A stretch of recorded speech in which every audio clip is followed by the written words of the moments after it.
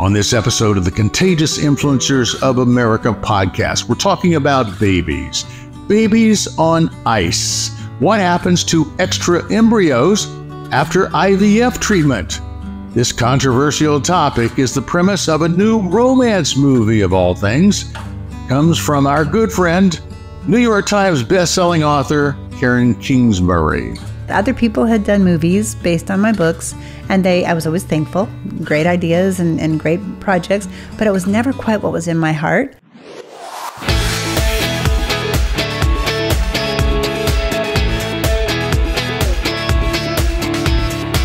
Welcome to CIA Contagious Influencers of America, the podcast from the producers of Keep the Faith. Good to be with you. I'm David Sands. Today we have New York Times best-selling novelist Kingsbury right here in the house with us, the Homestead Studio, and she's bringing along her son, film director Tyler Russell. And boy, do they have something really, really cool to talk about, because they have teamed up to bring us a film that, it's quite unique and it's a real experience. It's called Someone Like You. And of course, Karen had a book by that title, but this is going to be really an amazing film. It comes out April the 2nd, and it's a movie that the timing just could not be better, because it centers around IVF treatment,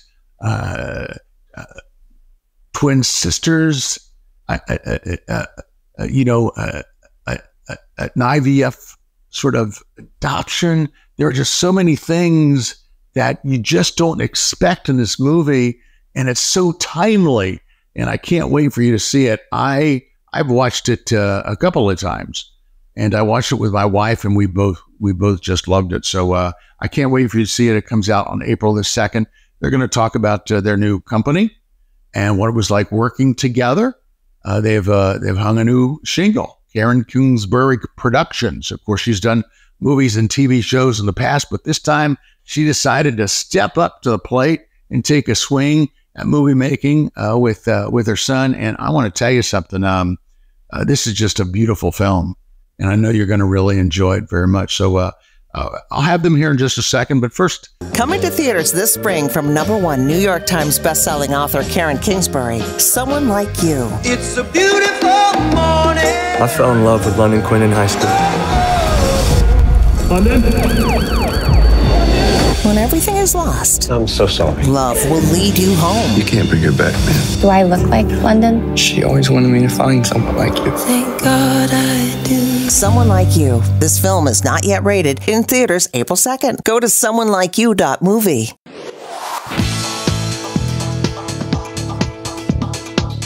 Well, welcome back, you two. Yeah, thank you. Oh, thanks. We're happy to be here. This is awesome. So what's been happening since we last met? Wow. Well, we made a movie, and it was That's what I quite hear. a feat. Yeah, we just decided it had been time enough that other people had done movies based on my books, and I was always thankful. Great ideas and great projects, but it was never quite what was in my heart. So my husband and I, we had this incredible conversation, and Donald put his hands on my shoulders and he said, "Look, if we have to sell everything we have to make our own movie." And so, and obviously he's not with us today, but he was that reason he was one that helped me to be able to say, it was, terrifying. We were using our family savings, but I was confident at that point to go ahead and jump. So you've got everything riding on this, huh? Pretty much. But what a great leap of faith. Yeah. It's amazing. It was. It started with a script. So in May of 22, I wrote a script about my book, Someone Like You, turned it into a movie script. And the next conversation was with Tyler here, who is an incredibly talented filmmaker and director. Now, he hadn't done a feature film, a theatrical feature, but I knew he was ready. So I asked him to pray about it, and I did. I prayed about it, and I love the story. I read the book when it came out, obviously, because I try to read every book as soon as they come out. And loved the story, sat with it for a little bit, prayed about it, and just thought, what an amazing opportunity to have my first film as a director be with someone like you know, with my mom, with an amazing writer, amazing creative person. And then we started collaborating on the script after I said, yeah, let's do it. Let's make it happen. And yeah, I feel like it was maybe just, a month or two later, we had a script, and now we had hired a casting director, and we were off to the races. Like, opened our production office in our own house, which was probably not something we would do again, but it was fun to have people. We had a little devotion each day, and we said right up front, this is God's movie. This is not something that, we're taking ownership for. Really, we're inviting God to be part of the process and to really own the movie. And, I don't know where people necessarily were in their faith, but they all participated. They'd gather in the morning at the house, which was now the office, and we'd do a little devotion, and then they would get to work. And it was just like one answered prayer after another. Didn't it feel like that? Absolutely. Yeah. And I think it's with a huge dream like that, or a big project or a big opportunity, you have to partner with God for him to fill in the gaps and the places that we lack. And we learned so much. We had a great team, but we also knew that with the Lord leading us, we couldn't fail, because he was going to take us where we needed to be. Yeah. So what was it like working together? Well, we've worked together writing books, and we've worked together writing scripts. We had 1,000 Tomorrows that whole season on PureFlix, so we've done that. And usually with writing, we kind of work in different places and then come together to see the kind of end product and work on that, and then edit it, maybe make notes, and then we separate, go back to our own places. But with the movie, it was every day, all day, in person, working together. Tyler he's a co-producer, and he really was a part of every aspect, like the script, but then it was locations, and we had a locations manager, but he was the one, taking a trip, going out, seeing if that lake spot worked, or if that dock could hold a camera, that kind of thing. And so when we actually started shooting, which was in October, right, of 22, then it truly was 12-hour days, every day, all day. And Tyler was in his glory. I mean, he was just working hard, and I kind of slipped into the backgrounds and the shadows. And I wore, a set of headphones and stayed in Video Village and just watched it all come to life, really. Well, I mean, I think what's great about working together is obviously we know each other well. We know when someone might be unhappy with something or needs an adjustment here or there, and we have a good shorthand, not only creatively, but just in work as well. So I knew that if we finished a scene with actors, I'd rush over and just go, was that good, or anything. And she usually was we had so many conversations before about the script or the ways that scene should go.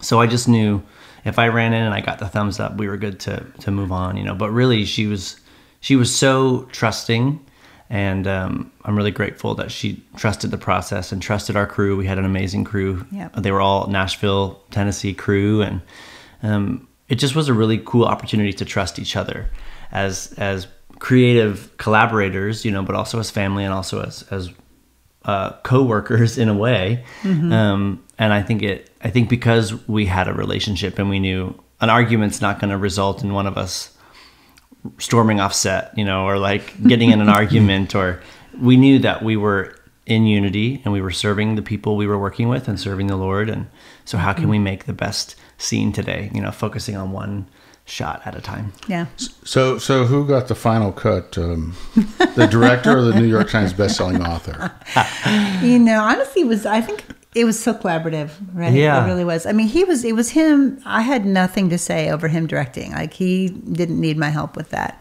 But there might be things like it was a huge job. He's young, it's his first time to do a feature. He's done other movies, but not features.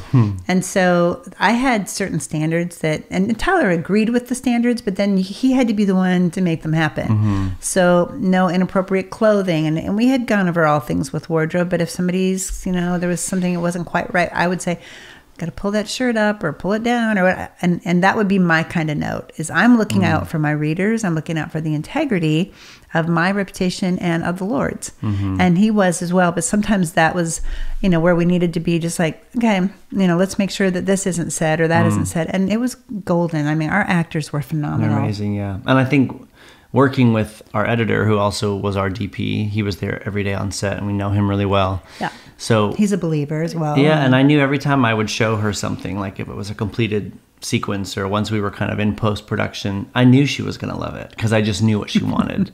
And I know her heart for story. I know her heart for the readers and for the people that we're making this movie for. So it was easy to know this doesn't feel right because I know she wouldn't be happy with this, or she wouldn't want it to look that way or feel that way. So it almost felt like I was an extension of, what she wanted. I could be her eyes and ears in a room that she might not be in. There really wasn't another director on the planet who would have understood that. So I didn't want God's name in vain. Obviously I didn't want any language. Actors will take a script, but they'll kind of make it their own, and that's fine as long as we're sticking with the story and we're not crossing these lines that I, as unto the Lord, was not going to cross. And he understood that. He felt the same way. So, having someone who doesn't get the discernment of what the Holy Spirit is doing on set, live time, while this movie's being made, that would never have worked. I mean, Tyler was perfect for that. So you've done many projects, many movies, TV. But this is the theatrical. What makes this different? Well, for one thing, it was our company making it. So there was a theatrical many years ago on Like Dandelion Dust. It just had a limited theatrical run. The difference here was, honestly, money makes the decision when it comes to a movie. So even if we would have said, okay, we'll open Karen Kingsbury Productions, which we did in the May of 22, and then we'll make a movie, but now how do we get money? Then the people who invest in a movie, they're the ones who will make decisions. So if I said, look, I want to work with Fathom, I want this to be a movie that can go to theaters, and I don't have a lot of bureaucracy, but we can just get it in front of as many people as we can. And that is what I wanted. But if I had investors, they might say, no, we're going to hold out for a deal with Universal or Sony. So it's in order to have this particular movie, and I love everything about it. Like, you are absolutely going to love it. You had to pay for it. And so that is the difference. The difference is we paid for it. So every single second, every sound, every line, every filter, every decision about which way that particular scene was going to go, we got to make that. So where did you tell me about the actors and how you chose them and why they're perfect for these roles? Yeah, I mean, we had an amazing casting director, Ricky Maslar, who we worked with her on 1,000 Tomorrows with PureFlix. So we just said, hey, let's do another one. And she's very connected. She loved the story. She knew what she was looking for. And she reached out to agencies and actors that she knew. And I think we had, I don't know, maybe thousands. Yeah, I mean, we had thousands of submissions. I think for each role. Yeah, and for the main female lead, we needed an actress who could play both sisters, who was able to, have lots of emotion, lots of depth, and the capacity to be able to carry a lot of this film. And I think we saw over 2,000 tapes. It feels like, we just spent days watching these auditions of wonderful actresses, people who are so talented. We called back, I think, 4 of them. And we had a Zoom call back and read lines with them on Zoom and talked with them. And then eventually we found Sarah Fisher, who's a great actress, originally from Canada. She lives in California now. And so she was somebody who immediately was she has all of the traits, and obviously having written the script together, it was easy to know what kind of characteristics we needed. And then we know and had found Jake Allen. Yeah, our male lead, we knew him, and he's actually in the Baxters TV show, which will be debuting March 28th. That's not been announced just yet, but by now I'm sure people will know that. And he's in that. So we had seen him work on set and knew how talented he was. So one of my first calls was to Jake to say, hey, are you available October, November? Would you be interested in a lead part? And he was so excited. So we had him going in, but then Sarah was quite a challenge to find her. And it was uncanny how she could play the role of London and literally be one person. And then later, and sometimes in the same day, because we only get your locations only happen, you get one set of 2 days at this coffee shop. And so she had to be London for some of those scenes and then Andy for some others. And she would be a totally different person. She'd stand a little straighter. Her voice was a little different. Her laugh was different. It was amazing. Yeah. And then, Lynn Collins, Scott Reeves, Bart and Robin, Robin Lively and Bart Johnson. Just as the parents. Yeah, as the parents, they all were so talented. But one thing that we needed, as this being our first film, as a production company and my first feature as a director, we needed actors who loved the story and who knew that, all right, this is a smaller film. This is maybe, Bart has done stuff with Disney and Robin's done stuff with Netflix. We have actors who've worked on Marvel, but they all fell in love with the script and they fell in love with, ultimately, her heart. And I think I was able to say, we're not Marvel, we're not Disney, but this is going to be impactful and this is a story that you'll want to be a part of. And once everybody was on board, we had amazing collaboration, super generous performances, just beautiful. It was a really great time. And I'm so glad we found the people that we did. Yeah, and one of the things too, as a first-time theatrical director, a lot of times actors might say, no, I'm not going to work with a first-time director because, they don't get a mirror. The director is their mirror. So it's hard for them. This is going to live on. And if the director doesn't make them look good or give them enough feedback, input to be able to do the best performance they could, then they would have nothing. So trusting Tyler was a big piece of it. But once they had conversations with him, they were all in. And I'll brag a little bit. I can do that as a mom. After the movie was over, when we wrapped filming, all of those, and then we have them on film in their EPK interviews. They all said the same thing. We've worked in movies for 20 years, some of them 30 years. And Tyler's like our favorite director. He's such an actor's director. He pulled things out of us we didn't know we were capable of giving. So it was just beautiful. They were so talented, and we were beyond blessed to have each of the role of the biological parents and then the parents who adopted the embryo in this case. All four of these actors were so talented, but the fact that they stepped into that and trusted Tyler and allowed Tyler to lean in toward their performances. That's why we have what we have. I mean, every studio executive that's had a chance to see someone like you says, it looks like a $30 million movie and the acting is just phenomenal. So that's good. So what makes a good story and what makes a good story worthy of the big screen? Yeah, and that's a really important question because, as I'm looking over my books, I've written, 70 plus novels, and now I'm looking at them saying, which one are we going to invest all of our savings in to make the first theatrical for Karen Kingsbury Productions? And I was looking at a couple different things. One, cinematography. So I needed there to be moments where you would just be blown away by the vision of what you're seeing. And someone like you has jet ski scenes. It has a beautiful glass house perched on the edge of a cliff overlooking the water where this young architect lives. And the idea that there were hiking scenes in the zoo. So these are cinematic moments that belong on a big screen. So that I needed a story that had that, you can't just be in a building or in a classroom. You had to have moments that took your breath away. Then the next thing to me is something that's sort of a high concept. So we can watch, love stories all day long on Hallmark or different channels, and those all serve their own kind of purpose. This had to be set apart, something so different. And of course, there's tragedy in this particular story that people will resonate with, but that you don't normally see that in a Hallmark movie or one on a streaming channel. But also the idea of an embryo adoption. Most people don't even know that exists. That you could, have your in vitro fertilization, use however many embryos, and these are little babies or 4 cells. It's not eggs, and it's a baby. And then you would have leftovers, and what do you do with them? And the people who have a conscious issue with that morally, they will put them in deep freeze and wait to see if maybe they might need more later, but oftentimes they don't. So then they, in that case, they have to decide what to do with them. And some people just, down a sink. And other people say, no. I mean, these are little souls on ice. And let's donate them to an embryo adoption center. And they're all over the country. In fact, there are about 500,000 embryos on ice right now awaiting adoption. And some for decades. And they're perfectly healthy, ready to be implanted at any point.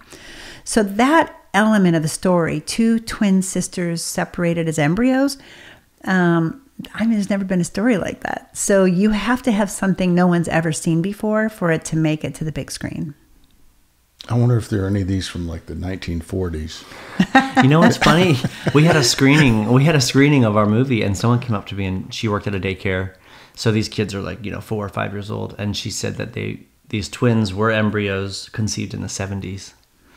And so here they're we really are. like 50. Yeah, right. Yeah. Isn't that I so mean, interesting? It's like, it's a fascinating thing to think about. It is. I often say, right now, science is raising questions that only God can answer. Mm-hmm. Because you could, have this embryo that's out there, and you could feasibly meet somebody and they're your sibling. Especially, and this is where honesty comes in, because one of the conflicts in the story is that the parents who took the embryo, so they're in theory, they're the adopted parents in this case, but they never told her. And I think that would be easy to miss for a family, that if you get an embryo implanted and this baby takes, and now you might tell yourself, maybe it was us, maybe it wasn't the embryo. How, unless you do a DNA test, you aren't even sure about that. Right. And then you have this baby who the mom went through the entire pregnancy, prayed over this little baby growing inside of her, and had this moment, with the ultrasound pictures, and then delivered the baby. Of course, that doesn't feel like someone else's child. Right. But then if you're 24 and you find out, oh, hey, you were never biologically related to your parents, that can rock your world. Yeah, and I think that's an element of what makes a great story, is like these conversations that I know people will have when they see the movie. What would you do if you found out you were adopted as an embryo? Or how do you feel about in vitro, or these babies on ice? Yeah, it's fascinating discussions that sometimes you don't always have a clear-cut answer to. But isn't that why we watch and read great stories, to think about these concepts that are super interesting, Brings it's a new way of defining old soul. Yes, well, it that's is. True. Yeah. Yeah, absolutely. I had no idea. It's crazy. Yeah. When did they start this? Well, when I was a reporter, so I was a reporter for the LA Times back in the mid to late 80s, and I was doing the front page kind of feature story for Sunday edition at that point. I had started off in sports, but then now I was doing features, and they sent me to an in vitro clinic where they were holding, I got to look at these, kind of deep freeze tubes. It's cryopreservation. They actually put the little embryos in there. And the story at that point was, this was kind of new technology, but sometimes a husband and wife might get divorced. So who gets the embryo? Is the woman still allowed to go forward and have the embryo and bring the baby to full term? And then does the guy then owe child support? So the question was more of a legal one relationally as to, in fact, the headline on that story was, whose soul's on ice? Whose souls? Who do they belong to? So the technology's been around for, a while, but the kind of intricacies of the moral dilemma that come up as a result, that's new. Wow. So what are your, what do you, other than to get your money back so you don't lose the farm, what do you hope to accomplish with this film? Well, it's funny. One of the executives in one of our partners, and who are helping with the release of the film, watched it and said, "This movie is exactly what we need. This movie is next generation Christian film." And that's not to negate what's gone before or what might yet still be coming out, because there's a lot of different ways to reach people with story on screen. And it could involve a sermon from a church, and that could be a scene. And those movies are beautiful. And this is different in the way that it's more parable than it is a preaching kind of a story. So without a doubt, I'm an evangelist. At the end of the day, I'm an evangelist who writes books, and I'm an evangelist now that makes movies. And my prayer for this film is that it will change culture, that people will come and they'll hear lines like, the world is divided enough. You don't want your family divided too. And when they get to that, people are going to be weeping in the theaters. It's a love story, yes, but it's about a lot of different kinds of love. And family love is a big part of that, because especially since the pandemic, there has been much division in families, in friendships, in relationships. And we're looking to see God heal people and to bring them into a closer relationship with each other and with Him because of the film. Yeah, I think I think as a filmmaker, as a film person, I want people to enjoy it. Yes, of course. You know, to have a great night out, whether it's a date night or ladies' night out or family. You know, the great thing about this movie is, you know, while there is some serious drama and heaviness, you can bring your whole family. And it's a movie that... and there's a lot of joy. A lot of joy, A lot of love and joy in it, too. I think we made a great love story that you can watch time and time again and find new things and fall in love with it all over again and love the characters. But I resonate with what she was saying, because I think it shows how, when things fall apart, how can we pick up the pieces and decide to move forward, even though it might look different, you know, even though the pottery is smashed. Can we assemble it in a way where this is a different version of myself, but I know that there's hope, and I know that we're going to be okay, and we're going to find a way to a new life with the new information we have, and with this choice to say, all right, I know that people always say, you know, beauty comes from ashes, but you don't know until you're walking through it just how hard that can be. So I hope it creates conversation, and that people leave feeling hopeful that if their situation is broken, they don't have to get over it or forget that it happened. It doesn't just go away, but they can start to pick up the pieces and say, how can I be okay today? Yeah, that's one of my favorite parts at the end of the movie. Larry and Louise are the biological parents. So the in vitro fertilization process was theirs. And they implanted one, and that was London. But then she had problems with her pregnancy and couldn't implant the other. And that other embryo was the one that was donated and given away. And they lost track of it. They weren't supposed to know what happened to it. But they have a tragic situation happen early in the film, and we lose London. And these parents are grieving, and then they get to meet this daughter that they never even really knew existed. What a moment that would be, and yet to love her enough to love her to go back home. And she doesn't belong with them. She belongs back home. That's like an ultimate picture of a mother's love. And at the end of the movie, there's a moment with Larry and Louise on the front porch, and they're still devastated. There's no question that you're still going to walk around like you're missing your arm for the rest of your life after a loss like that. But she's sitting on the porch, she's got her Bible, and he walks out and, you know, how you doing? And she says, you know, I was out here talking to God just now, and he reminded me of so many things that I have to be thankful for. And then she just kind of looks deep into his eyes and she says, we're going to be okay. We are. And wow, that is a message I want people to take from this. Like, everyone's going through something. But if you can just lift your eyes to something greater than yourself, you're going to be okay. So Tyler, now for the good questions.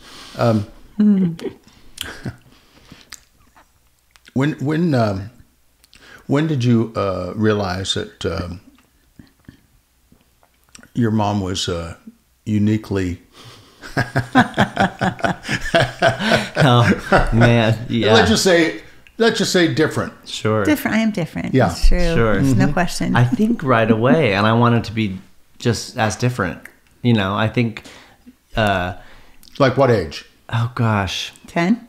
Maybe younger. 5? Yeah, maybe younger. younger. I mean, yeah, like these books would come to the house, boxes of books with her face on them, and Now, did she make all the kids read all the books? no. Yeah, it was mandatory. In order to get Christmas gifts. No book Yeah. report time. No, no, but I read slower than she writes, so I haven't quite caught up on everything she's read, but I will say out of all my siblings, I've read the most. Yeah. And I love them, and I started reading them really young, probably around 10 or 11, but I remember watching her create a lot, and then, you know, these books would come to the house, or she would go speak at a women's conference or an event somewhere. And sometimes she'd take me with her, and I'd sit there in the front row, and she'd give a talk and make people cry and laugh. But I always felt like that was secondary to her role as a mom. And I, at one point, told her, you know, when I'm older, I want to write music and make movies and be in entertainment and write books in my spare time like you know. I always viewed it as her spare time. You know, she always, and I think God gave her a grace to be a mom first. I never felt like we took the back seat. And I always wanted to run ideas by her. Hey, I wrote this, you know, silly short story, and she would read it and give me feedback. Or, you know, I made movies with friends where I would write the credits on paper and, you know, roll them over the video camera so you could see. And she was always supportive. And I think she got that from my grandpa, who I call Papa. But her dad, raised her saying, someone has to be the next best-selling author. It might as well be you, and stay humble and trust that if God wants to make it happen, it'll happen. And so I think just that belief in me and my siblings' dreams as well, it was always championed, So I always viewed her life as very unique and all these amazing, like I didn't have any friends whose mom could write a full book in 5 days, Like I remember when I was in high school, she wrote a book and it was in a whole book in 5 days. And I went to school. I was like, my mom finished a book yesterday. It took her 5 days to do it. But it's just an amazing testament of when someone's really walking in their calling and who God made them to be. And so it was like, man, I want to do stuff like that too. And it's such a unique and special privilege to be in a place to see that exampled. And I think that's a beautiful thing about believing in the people around us and saying, you can do it. If God has equipped you, you can make it happen.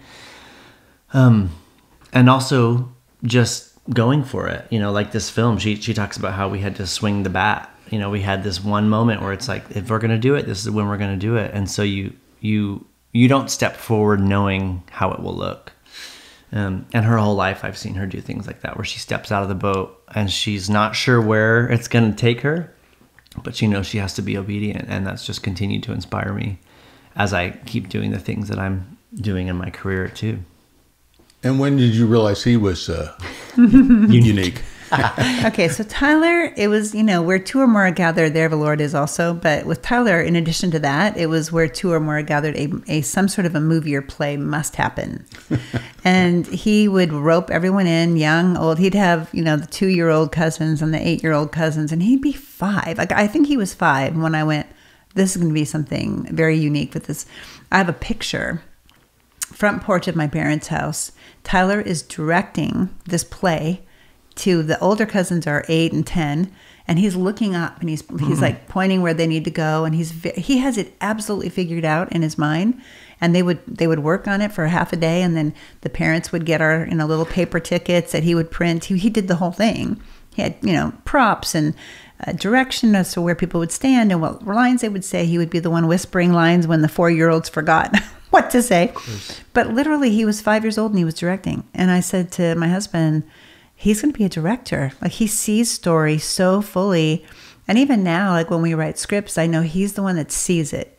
I hear it. I know how dialogue should sound. I know I know the cadence, but he sees it. And so as a writing team, both of those are critical to the process if you're going to see, a hit movie on the screen. And so I knew it from the beginning. He won some awards as an author, in writing short stories when he was in middle school. And as he continued, he played sports. He did always, though. The idea of making movies, telling stories, writing music, that was always there. And one of his songs is actually in the movie, a song called Go There, and it's perfect. Which I was like, I don't think we should put my song in the movie. Yeah, he didn't want to. I said, it's a perfect song. song. We have to put it in. And it does. It works really well. There really was no other song for it. He's so humble that's what he mainly had to pray about when it came to being the director. It was like, this is, you're taking a giant step of faith yourself that way, because there's a lot riding on it. But to us, money is a tool that God gives you.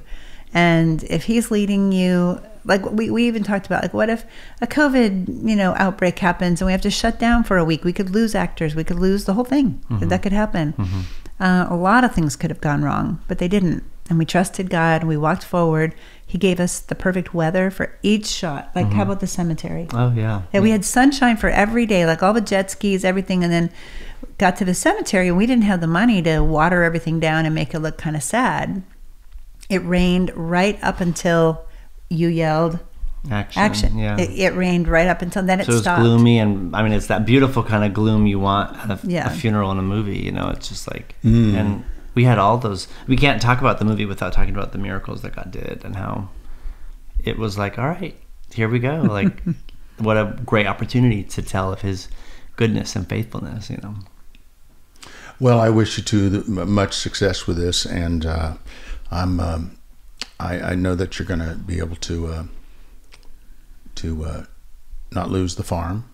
I know, and everybody's going to come out and see this. That's right. Yes, and it hits theaters when?